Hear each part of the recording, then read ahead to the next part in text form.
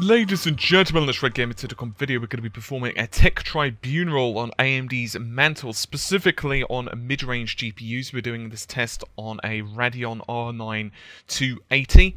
And in the description of this video, there is actually an article which will give you a lot more information than what we could cram in this video, and inside that article is also links to a full Radeon R9 280 review, which puts it up against one of our Geforce GTX 760s. Anyway, on with this particular show. There was obviously a lot to do about Mantle API, and so the question remains, is it a consideration? Is it a factor which you should actually bear in mind, especially if your budget is like the 150/250 Great British Pounds mark? Obviously you can translate into that, into your own specific currency.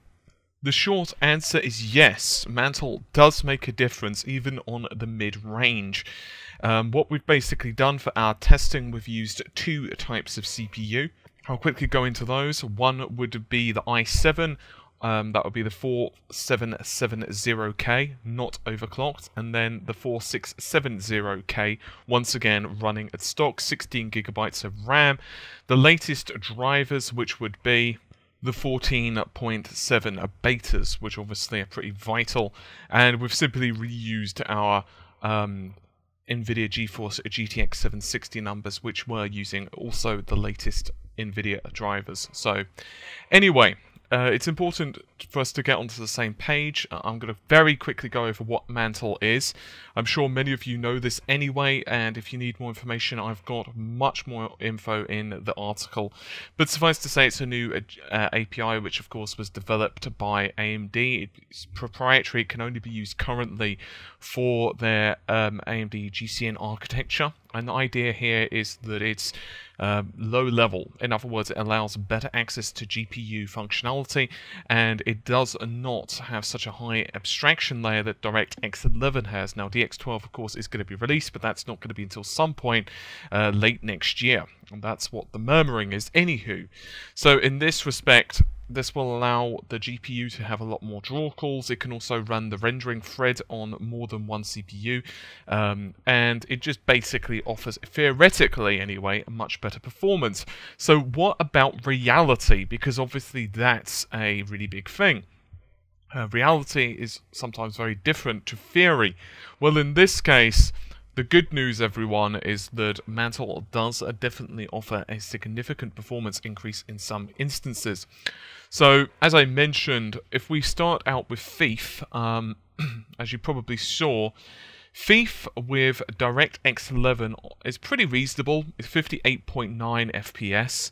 On the other hand, if you're dropping it down to the 4670, I'm just going to call it 4 cores, it's quicker to say.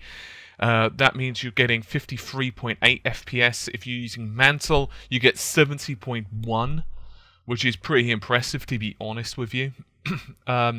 Meanwhile, if you're using the 4-core CPU, you're going to be getting 66.3, so still an increase. It's also worthy of note that a GTX 760 managed to net us 52.2 FPS, which is still reasonable, as it turns out. It's just not quite as good as AMD's. While we're on the subject of AMD, the Radeon R9 280 actually scaled slightly better with Mantle than it did DX11. We're only talking a couple of percent, but Mantle managed to reach 81.1. This, of course, is all 1080p highest quality settings, whereas DirectX 11 was 62.8. Meanwhile, Battlefield 4, so yes, Hardline Beta is a thing at the moment, but let's just be honest, it's not really wise, it's not really fair to do testing on a beta, because obviously performance can change. I actually bought this game specifically for the purpose of Mantle, and I've got to say that I am absolutely sodding awful at it, so please forgive my suckiness. But there are a number of factors which immediately become abundantly clear as we play the game. Firstly, that you're able to play the title at much higher quality settings and frame rate, even with DirectX 11, and this comes to us either with AMD or Nvidia's mid-range cards than either next-generation console can muster. not only do you in some cases have a better resolution, you've also got higher graphical settings, so there's definitely that to consider. Moving away from the console side of things, we're running everything at Ultra with 2 times MSAA. If you do overclock the Radeon R9 or the GTX 760, you can definitely consider turning on ×4. But for this, I decided to keep it to ×2, just for the sake of frame rate. So the bottom line is, obviously, Battlefield 4, stuff can happen, there is some variance here, but you can consistently see times where Mantle, specifically on scripted sections, Mantle does perform a little better. In some cases it's 5 frames a second, other times up to about 10, but let's just be honest here, even if it's 2 frames a second, it's still a better performance than DirectX 11. Once again, that's not taking anything away from DirectX 11, it's just a point of fact. So the conclusion we have to draw here is it better? Is it worthy? Is it crucial to get a Mantle card? Is it a major positive for AMD? The answer is yes, it's a major, but there are a couple of caveats. Firstly, DirectX 12, we don't know the state of that and how that's going to impact Mantle when it's released. Obviously, that's not until late next year, so at the very least, you're going to have 12 to 14 months where you just can't have a low-level API unless you're going with Mantle. The second thing, which games are actually available on Mantle that you want to play? Now, there are quite a few which are either in development or currently released. For example, Plants vs. Zombies, Battlefield 4, Battlefield Hardline, the new Mass Effect, Star Citizen, and so on and so forth. But you might just be one of those people who only play Guild Wars 2 or Diablo, in which case this isn't going to impact you, and that's just something you need to take in mind and kind of go from there. But certainly, if you are someone who is going to be playing those games, let's say you're looking for a new GPU for Battlefield Hardline, this is certainly something to factor in. Finally, and although no one will comment on this, whether it's contacts at Valve or AMD, or even people are a little bit scared to speculate, it'll be interesting to see how Valve, with their Steam OS, actually deal with Mantle, because theoretically, and once again, theory is not reality, it would make porting games from Windows to Linux considerably easier. Unfortunately, right now, AMD aren't supporting SteamOS properly, although they're saying they're working on it, and Valve haven't really commented when it comes to Mantle.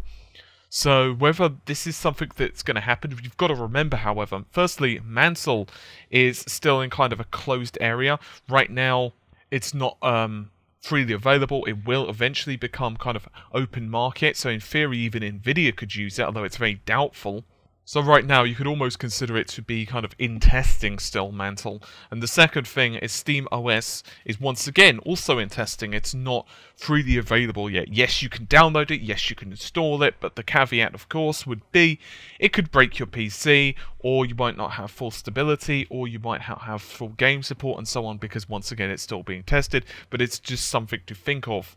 Overall, I like Mantle. I do find it offers better performance, scales well with CPU cores. I've not actually tested this with an AMD CPU core, fairly ironically, although I do have the platforms. I just need to kind of piece them all together, so that's definitely something we're going to be testing.